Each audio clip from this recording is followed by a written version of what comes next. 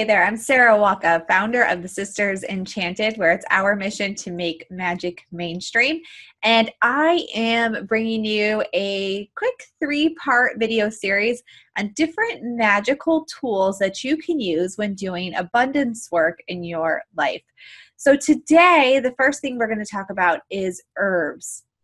Now, there are tons of herbs that have associations with abundance, and depending on the sort of abundance that you're looking to bring into your life, there's even more herbs that you might be interested in using. We're going to talk about 4 today that can be handy kind of across the board and that are easily accessible to just about every person. So the first one we're going to talk about today is allspice. So allspice is one of those herbs that you will find if you were to go on the internet and search magical properties of allspice. It's going to be good for just about anything. You can purchase it at a store ground or even in the little berry form they're called. They're like little round seeds kind of. They're allspice berries. You can buy them either way. So allspice it's associated with fire and with the planet Mars, and there's all sorts of really good, hot, spicy, juicy, motivational energy behind allspice. So allspice can be added into any magical working that you are conjuring up to add some fuel, add some fire to that thing, ignite it into being. So allspice by nature is really great for abundance because it's going to add heat. It's going to boil up whatever it is that you're working on. Another one is cinnamon. So cinnamon is also associated with fire and with the sun. So similar to allspice, cinnamon is one that can be used in all sorts of ways, but it's really great when working on financial abundance. You can sprinkle some cinnamon on your altar space. You can use ground cinnamon. You can buy whole cinnamon sticks and use those in grids. You can put cinnamon essential oil into different sprays or potions you're creating up.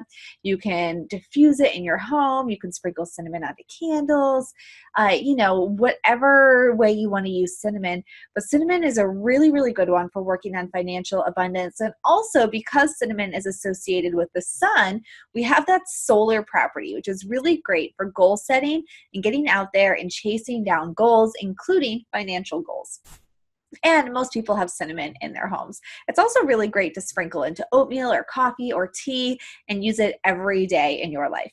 So another one are bay leaves. So bay leaves you can purchase them fresh, you can purchase them dried in the herb section of your grocery store most likely. So bay leaves are amazing for luck.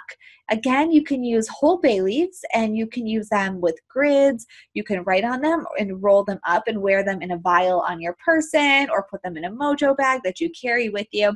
With that property of luck though, again, we see that working with money, and we can incorporate that into any kind of abundance work we're working on, right? If you wanted an abundance of love, you can write love on a bay leaf, roll it up with a rose petal, and make a little talisman with that. All sorts of really cool stuff that you can do. So the 4th herb I'm going to tell you about today is a strange one and doesn't totally fit the bill for abundance, but can work in a different sort of way, and that's poppy seeds. So poppy seeds are really great actually for intuitive work, dream work, kind of putting yourself into that relaxed sort of connected state with spirit. But with that said, being in that dream state, poppy seeds are also really great for creating confusion. So if you're looking to bring some financial abundance into your life and you're hoping that maybe it takes a little bit longer for some financial records to be straightened out, or maybe an insurance claim, you're just looking for an extra few days to get the money together, poppy seeds might be something to consider working with to create some confusion or delay the process. Something to think about. And anywhere in your life where you're looking to bring in abundance, or you're specifically working to do all the solar stuff, and you're really out there chasing a dollar amount that you need for something, you're trying to bring it into your life, and you're trying to delay the use of that money. Maybe you want maybe you need to pay for something new and you're just at the money is due tomorrow, but you're just waiting, you need one more day. And so you want to cause some confusion around that and delay it. Poppy seeds are something to consider for that. So that poppy seeds combined with bay leaves for luck, and you've got yourself a whole situation there you can work with around abundance and making sure you have time to cultivate the abundance that you would like to. So there's 4 herbs for you to consider in doing your abundance work: allspice, cinnamon, bay leaves, and poppy seeds. Give them a try and let us know how they work for you. You can find us on Facebook at the Sisters Enchanted. We've also got a really great community of over 11,000 women in our Facebook group. And again, just search the Sisters Enchanted and you'll find us there. Thanks for checking this out. I hope you have an enchanted rest of your day, and I'll see you soon.